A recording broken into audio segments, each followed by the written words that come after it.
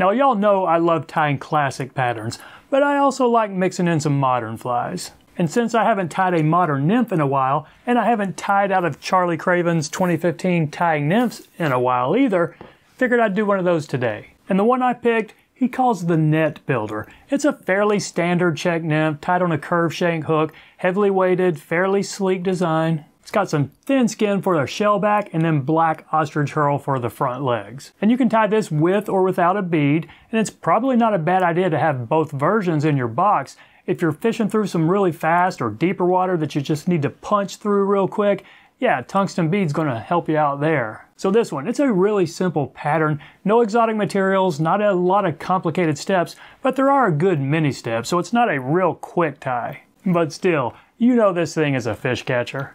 So there we go in the vise, the Net Builder or Czech nymph from Charlie Craven's 2015 Tying Nymphs. Now he says sizes for this are 8 to 14. I'm going to tie it on a size 10. This is a fairly generic 1 extra short, I believe, curved shank hook. It's also a 1 extra strong, but I am going to put some weight on it. And your choice here, I want to go with 015. You could certainly go with an 020 if you want, but we're going to put quite a few wraps, maybe a dozen or so to cover the middle part of the fly.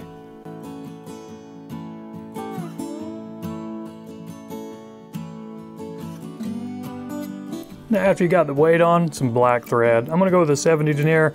I'll put a little dam up front, try to smooth out this lump between the hook and the weight, and do the same thing in the back, and then take it around the bend of the hook. Okay, that doesn't always work when you try to break it. I just kind of frayed it a little bit, so we'll go ahead and snip that. But you do want to go pretty far around the bend of the hook. We got a pretty long body on this, but first thing we're going to catch in is some Z-lon fibers for a tail. And this is like a half of 1 strand. Antron would be fine here. Probably some kind of synthetic nylon would work, just in a light color. You know, it's the trailing shuck here. And don't worry about your length yet. We will trim it before we're done. So go well around the bend, and you can use this to help fill in this gap right here if you want.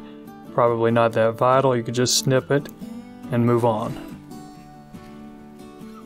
All right, that's a little bit of a mess right there, but you know what? I'm fine with that. Just take some wraps right here. Take our thread right back up front.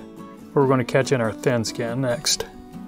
So what I do with this thin skin, I just cut a piece about a half of a hook gap, and I'm going to cut it along the top of this. That'll be about the size I need. Let's measure that. See, okay, that's pretty close to a half a hook gap. And let's just catch this in right up here on top of the weight. Don't go too far forward yet, or you might end up crowding your eye later. So I think that's going to be fine right there. Just a few tight wraps. And that came off. This is a little bit thick stuff, so it's not like a body stretch, which is really thin. So just take your time, be careful here, and keep this on top of the hook as we go back. Just, you know, maybe fold it over on a little bit on each side.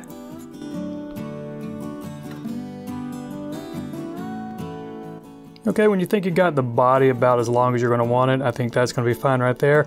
Go ahead and catch in some monofilament, some 3X tippet.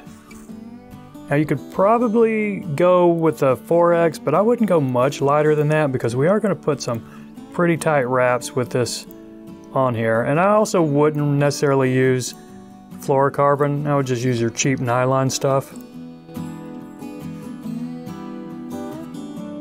Park that nylon out of your way, put a good bit of wax on your thread here. And Charlie called for some Nature Spirit emergence dubbing, which I didn't have, so I kind of made a little custom blend here. Just an olive or a caddis green and an olive mix. This is probably 70% rabbit and then maybe 30% ice dub. And I'm going to put it on here pretty thin because we've already got a fairly thick body right there with all that thin skin and weight.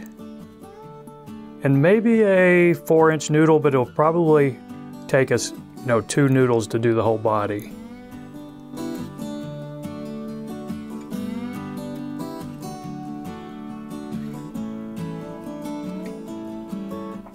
And the next thing we're going to catch in, some ostrich herl. So find one with the longest barbs you have, and this is about it for me. So it's probably not as long as I'd really like, but we'll make it work.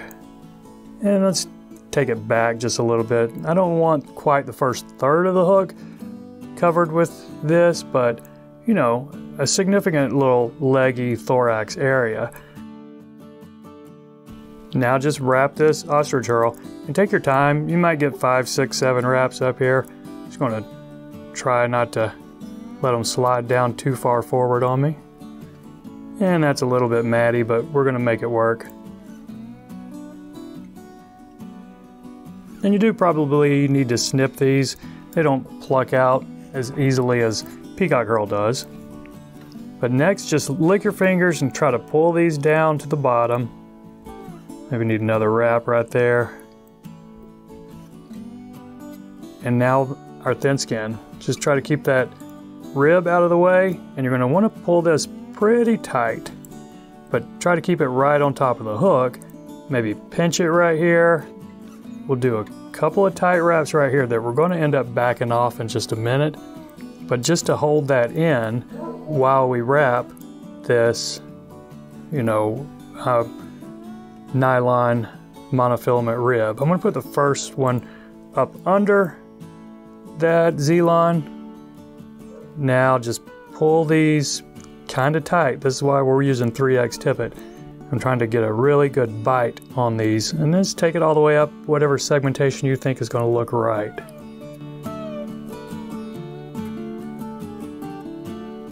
Now when you get up front, you can just back these off. It looks like those came off, so we're fine right there.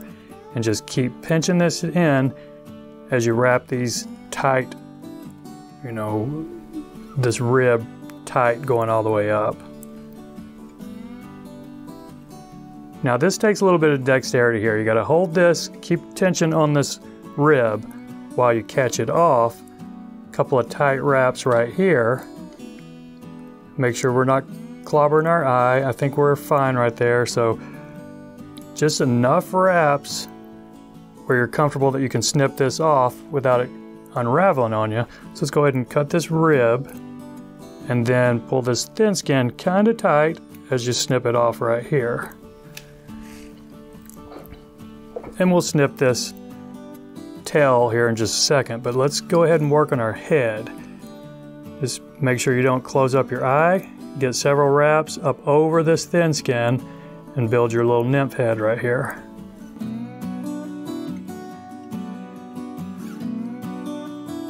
Now after you whip finish it, go ahead and snip this, and we'll cut this to size. And this is just a tiny little sliver of a tail right here, so grab all these and cut them fairly short right there.